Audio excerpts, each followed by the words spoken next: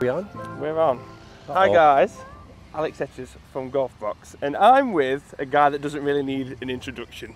Yes, I do. All-round great guy, Mr. Roger Cleveland. Welcome, Roger. Thank you. Thank you for having Great to be us. with you. I love being with you. It's fantastic, absolutely fantastic. You've got something pretty special in your hands. I do. This is have you the second generation Phil Mickelson or PM Wedge. And Phil lives nearby. He's constantly tinkering. We don't get him on the grinding wheel. We can't afford that. Lose some fingers. Lose some fingers, you could do that. But he says, what if we do this? What if we do that? What if I did that? And so what we have done, we finally put down the pencil and we're bringing it to you, okay? And some of the changes are pretty amazing, and this wedge is probably the most comprehensive technical wedge in the market, and it's so functional. It's a little crazy looking, but it really functions, okay?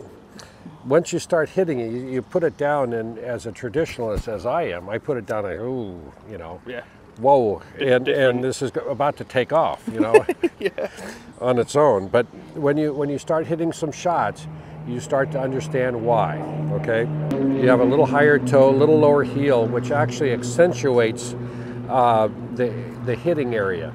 And Phil loves to open up the face, okay? When you open up the face, what happens is the face starts to get smaller to the plane of the shot, and you start to move up the face. So he put score lines on the first iteration, as you know, but we have now put the micro grooves that we have on the MD4, which is a fabulous wedge, and we've put them on this, okay?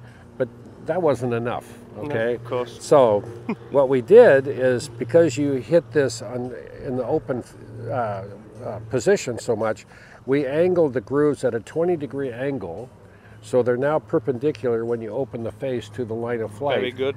Very good. And that's 300 to 400 RPM on a little 10 to 15 yard shot, you know, and that's where you need it. You need that control, okay? Now, the micro grooves on a full shot out of rough and wet conditions are about 1,000 RPM, so you have that combination.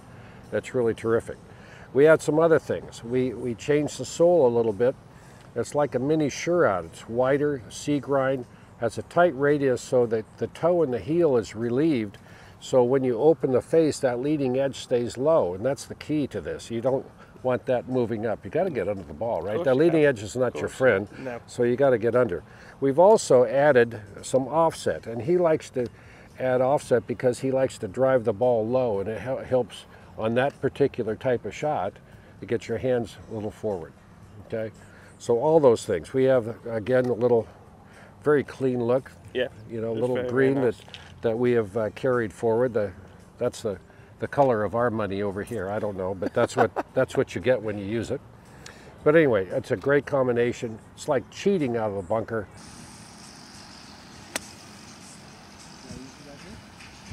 Spin as well.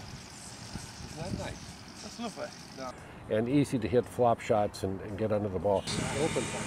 Now just release it early, real early. There we go. Voila.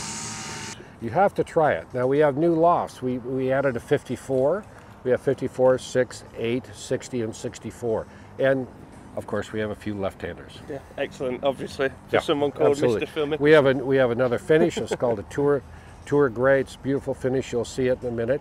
But this lovely chrome is nice. How much time does Phil give to making this kind of wedge? Does he spend a lot of time with you?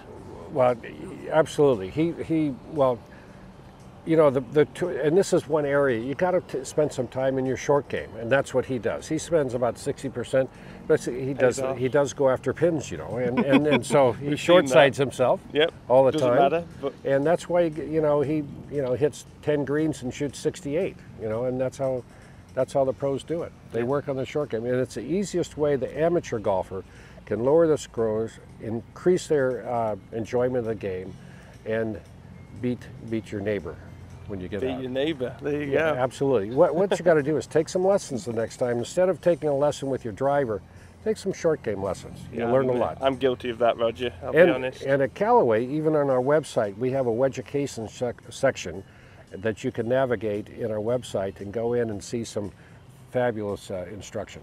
Yeah. Not by me, by pros. Well, but I can show you a couple of things. I'm sure you can. I'm sure you can. Anyway. No, I really appreciate your time talking to the Wedge. Yep. You've done a great job. You've obviously done this before. No, this is my first time.